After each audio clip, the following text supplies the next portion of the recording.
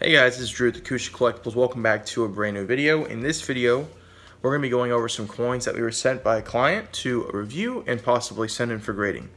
And a lot of this has to do with just what we've been talking about recently about CAC, but also about coin grading, just bettering our eye. And I hope in about 4 or 5 years, when I'm been thoroughly sending stuff in and going through a lot, I start to get things down pat. And that's what we try to do and try to help you guys out with. So we're going to talk about some coins that we got from a client, though, give our perspective, our opinion. Should they be sent in? Have they been cleaned? Are they genuine? A lot of things you're going to want to watch and understand about this video. We actually found that one of these coins we felt were counterfeit. And so we hope you guys enjoy this part of the video. We hope you guys really start to grasp and understand that the more coins you see, the better coin grader you are, and the more people you can help in the hobby in terms of finding the right coin for them. And you're, like I said, you're developing $1 million eye. So let's show you guys some coins, then come back for a conclusion. And I think you guys will like these ones.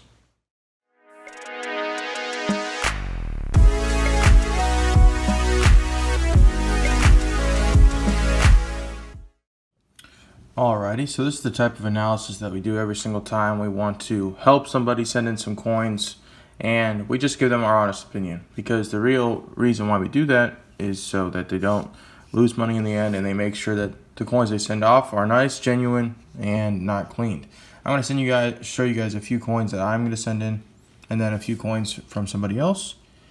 So when we take a look at this coin here, this is a 1846 seated quarter. The reason why I'm sending this coin in is because I didn't see too many problems on the obverse of the coin when I was looking at it. I'm sorry it's in this 2x2, it's just the way it is, but just not many problems in the fields here. The luster is still okay. I think there's just some rubbing on the high points, but I do think this coin's a low MS coin.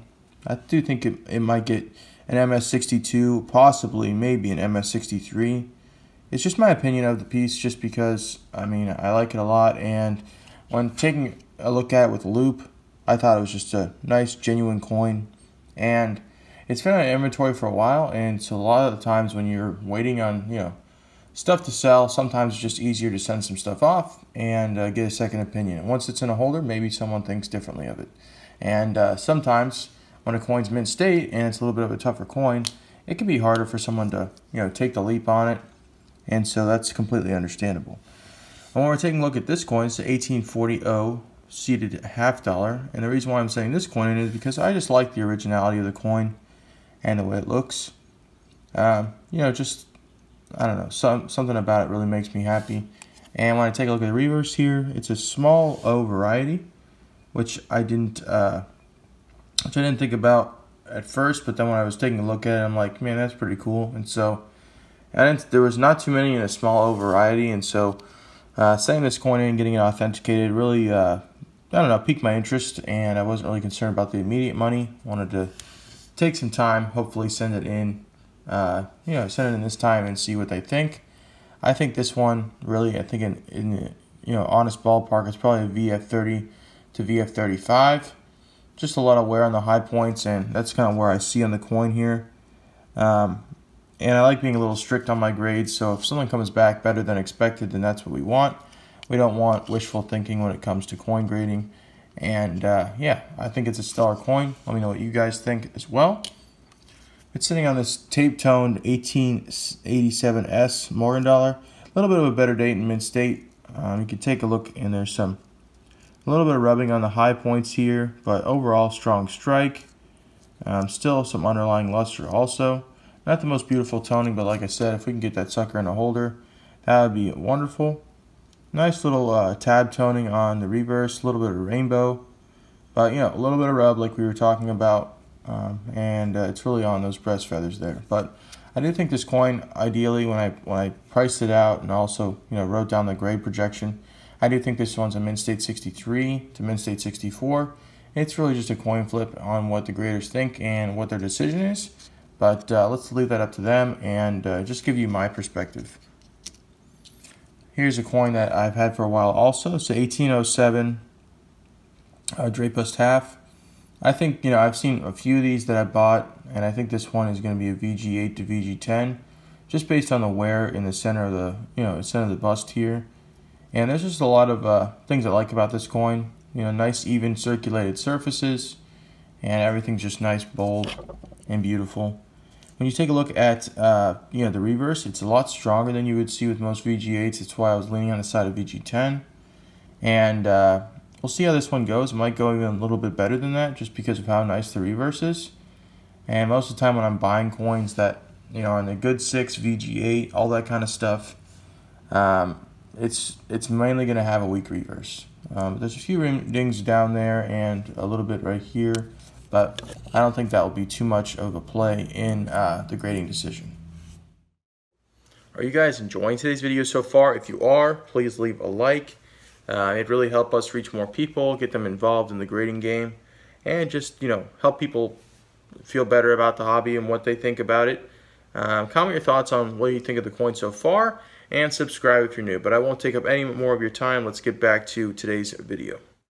Up next, we're going to take a look at a few coins from our friend here, give him an honest opinion while we're giving you an honest opinion about this coin. This is 1875 Carson City 20-cent silver, or 20-cent silver. Nice even circulation on the coin. I think it's just a beautiful piece. I've seen a lot of these lately, and I think this one would be VF20 to VF25.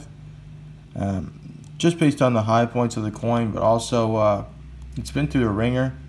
And a lot of this still is present here, which is very good. So it's just a toss up for me, VF20 to VF25.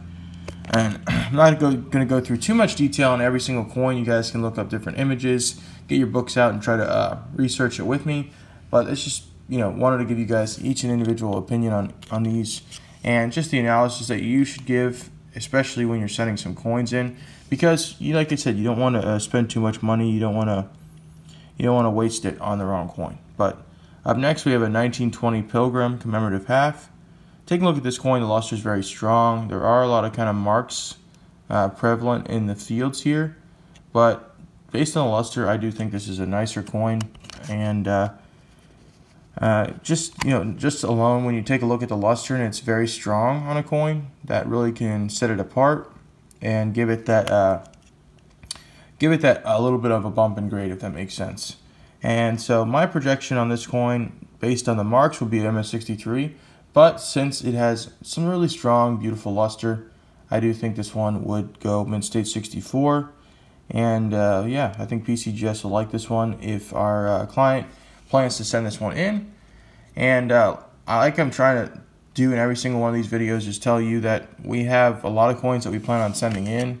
And the reason being is because we like to help people out when they don't have a membership or they don't have this CAC membership. And then at the end, if they want to sell some coins to us when it gets back, that's all up to them. Up next is, this is Alabama, I think, 1921 Alabama commemorative half. When you take a look at the face here, you can see a lot of like scratches or just a lot of circulation that's happened to this coin. Still some underlying luster, as you can see. It's just, it's pretty present still. But you can see a lot of the high points are really broken in here. So what I would say about this coin and what my projection would be XF45 to AU50. There's also a spot here, and I don't know what they would say about the scratches. So yeah, I would say about XF45 if they net grade this one down. It's just it's too white of a coin to me to be in the AU territory, and it's still an interesting coin, but I'm not sure if it's worth being sent in. It may look, sometimes when you're taking a look at coins, it may look MS or AU in its appearance, but when you take a look at the circulation, that's when you really get down to the nitty gritty. You could tell right here all the cheek is missing. Basically, his forehead's really worked in. Just a lot of things on this coin that would give me an XF or early AU kind of vibe to it. And so, still a nice pretty coin, but I don't think this one really should be sent in, from my personal opinion. But it is up to the client, but I like to give my opinion also. That's why we're doing this. This is 1886. It's a really nice $5 gold, and as you take a look, there's some a lot of circulation on this coin, and there's a lot of just a lot of scratches and stuff, but that's just the way that, you know, really soft gold is. And you know, the thing that I like about this coin is it's just a nice rich gold color to it. It's still a lot of the details are popping up on the coin. I do think it'll have a really nice time at grading. I would give this coin an XF45 based on just everything that I see with this coin.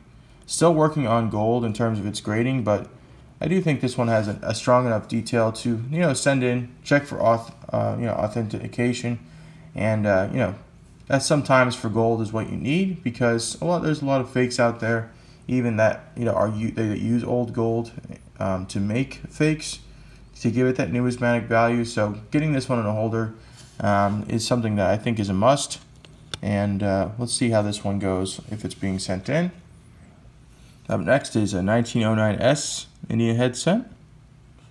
This one's you know, it's in a condition that you find most 1909S Indian head cents in, just really evenly circulated, still handled with care, and it's just a coin you probably also want to get in a holder.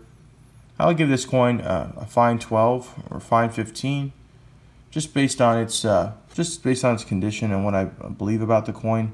But I could be very wrong on this piece, because still working a little bit on Indian head cents and what I think about their grade. And a lot of the circulation you can see is really just on the Indian here. Liberty's gone, and you know, it's still a nice, beautiful coin.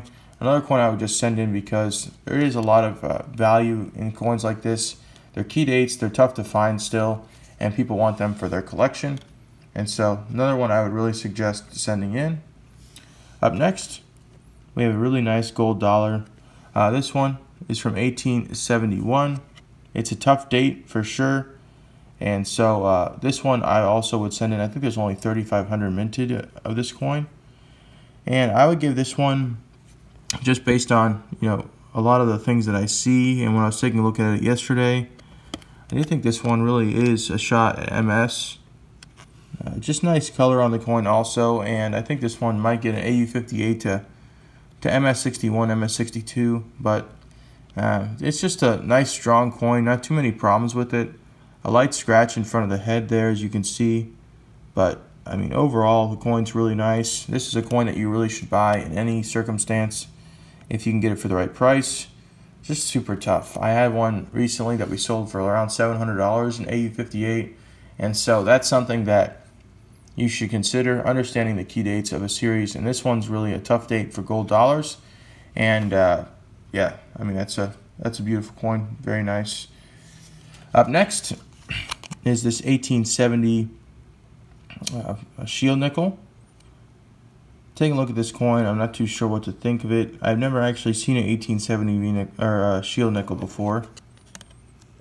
Taking a look at this coin, just, I don't know. What do you guys think of this coin? I'm going to leave this one up to you guys, because I'm not too sure how to grade this one. I've never actually graded a shield nickel before, and I don't know. My opinion's kind of indifferent on this one, and so your comment down below will help our client understand this one indefinitely, and see if he wants to send it in. The next one we want to show you guys is this nice little gold piece here. I'm taking a look at it. There's a lot of kind of darkness in the fields here. This one might be just a clean piece, a clean dollar. It's very hard to tell though with these, because sometimes they pass them, sometimes they don't. And it's something that I've never actually graded before, but it does seem to be in the AU territory, just based on its you know, just based on its details, based on the luster that it still has. And there is a little bit of circulation that I can see on the coin, but giving you that AU type of grade, I think is something that's understandable for this coin. And there's a lot of peripheral scratches in the fields, as you can see, and that might hold it back also. Up next is an 1861. This one is 3 cent silver. I think this one's nice, but I do think this one is probably been dipped or cleaned. There's a lot of just a lot of scratches on the coin, a lot of things that I would say that wouldn't make this coin in a holder. I've seen a lot of these in details grades, and I do think this one is in a details grade, just because there's a lot of hairlines, a lot of scratches, a lot of things that I would say that just to make it different from what they would really want in a straight grade holder. And like I said, let me know what you guys think down below. It's a little bit tougher for me to show you guys, but you can just see that lackluster. You know, the surfaces have kind of been just changed a little bit in my opinion. And yeah, I do think this one is AU details cleaned. And I wouldn't send that one in personally. It just wouldn't be me. Up next is 1826 cap bust half. I've seen a lot of these go in straight grade holders, but it's pretty tough sometimes since we're sending this one through PCGS if it'll have a shot. The coins, it's you know, there's a lot of just even wear on the coin, and the fields are a little bit cleany to me. You don't really want a cap bust to look like this most times when you're buying it, but I do think this one would be in a XF details or VF details territory. I'm not too sure what they would think of the old cleaning and if they would let it pass. It is an old coin, so it'd be either VF or XF or VF or XF details, and I think it would just be a high VF. Nice, beautiful, even wear, like I said, but I'm not too sure what they will think of the old cleaning on this coin. It is pretty prevalent. Next coin is a 1908S Indian head cent. This one's just a little bit better than the 1909S. You can see the Liberty right there. And I do think this one is also a nice, strong, evenly circulated coin. I think this one is probably a VF 20, fine 15 area. Just a interesting coin. I'm not too sure if it's worth being sent in, just because it's not really much money in that territory. But I think VF 20, possibly a VF 25 on this coin. And maybe he just wants it certified for a family member, all that kind of stuff. But I do think it would pass. And if he did want to send it in maybe for something for his collection, that would be something good also. Up next is uncirculated 1928 peace dollar. While I was taking a look at this coin, you can kind of see some just lines on the coin. You can kind of see all these these striations, and it's going to be all over the coin, all over the face, all over the back of the head here. Something about this coin really just doesn't make me feel good. I just don't think it's really what you would want to send in personally. When you take a look at all these marks here as well, you can kind of see some scratches. This coin definitely has been cleaned, so I personally would not send this coin in. It's an Unk Details cleaned 1928. And maybe sometimes, like I said though, when it's something's been cleaned, you still want it in a holder. You still want that general understanding amongst collectors that this coin is still an Unk coin, but it has been cleaned, like I said. But I don't think this one really should be sent in if I was going to do it. But still, nice, strong coin. We'll see how that one goes if he decides to send it in. Here is I can't say it's like sequential or something, a commemorative half dollar. Nice luster on the coin. When taking a look at the high points, I still think there might be just rubbing here. I'm not too sure, but luster is pretty nice. You don't see luster on this coin like this too often. It may have been dipped, from my personal opinion, or slightly polished. I'm just taking a look at that bell. I mean, it just lights up in your face. Yeah, I'm on the fence with either it was just really harshly dipped, or it was, or it was polished in some way. But I would give this one probably a MS to MS details, just based on my perspective of the coin. There's a lot of things that I question with just really nicely lustered sequential commemorative halves. Most of the time when I see them, they're just really harshly toned. And we'll see how this one goes. I do think it's, it might have a shot for sure, but yeah, I just have to be more of just giving you my opinion rather than being wishful thinking. And if I do wishful thinking, like with sending coins into people or sending coins into PCGS for people, wishful thinking can get me in trouble because they said, "Oh, I thought you said this, and now it came back as that." And sometimes just be more safe than sorry. But up next is 1853. This one's the half dime, and it's the O mint. A nice even wear on the coin. A little bit of old cleaning, which is to be expected. Another coin I would say in the VF25, maybe VF30 territory. Just nice even wear. Nice originality on the reverse. And nice beautiful coin. I probably sold this one to him because we had a lot of half dimes that came in. And I do like this coin, and I do hope and I do think it will do well. And that's what we do with most of our coins when we try to sell them. Just make sure that they're the nicest ones possible. Take a look at this coin. There's a little bit of striations out in the field. This one might pass, but I do think there's some type of chemical that may have been put on this coin. You can kind of see just lackluster here, suppressed luster in the field, suppressed luster on the body, and there's really not like any luster to it. It's just when you shine a light on it, then it finally gives it luster. But it's hard to explain, but it just feels to me like the obverse has been cleaned. There's not really much separation between the luster on the details and the luster in the fields, and I feel like most of the time you want that differential part of the coin, and I don't think this one would straight grade personally. I would give this one probably an UNC details or AU details, just from my personal opinion, but I still do think it's really nice, and it would fit nice in like a set, especially when a lot of the raw stuff you can find that are still affordable. Up next is the 1858 Flying Eagle cent. When you take a look at the coin, there's a nice, really big rim ding here, but overall the surfaces I don't see too many problems with. There's a fingerprint right here, but once I kind of get in the light, I do see kind of a little bit of a retoning on the obverse, which kind of gives me a little bit of a red flag. Maybe this one was harshly cleaned and it was filled back in. Yeah, that for the obverse, that's just very strange to me. I don't think that they would take that obverse and make it a straight grade personally. The reverse though is still okay. A little bit of environmental here, which wouldn't really pass the CAC, but I think it would still pass the PCGS as a net grade of something. But something strange about the obverse that I would say would be a details grade. Probably a VF or low XF details to me. That's just what I would think about the coin. I think it's just been cleaned in the past, and that's what would happen. Here's something that's very strange, and I don't see too often. It's a 1914 Denver Lincoln cent, and when I'm taking a look here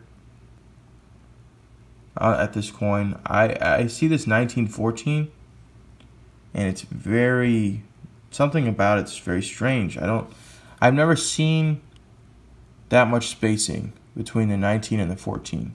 It's like they were trying to fit the D in there somewhere. That sounded wrong, but sorry about that.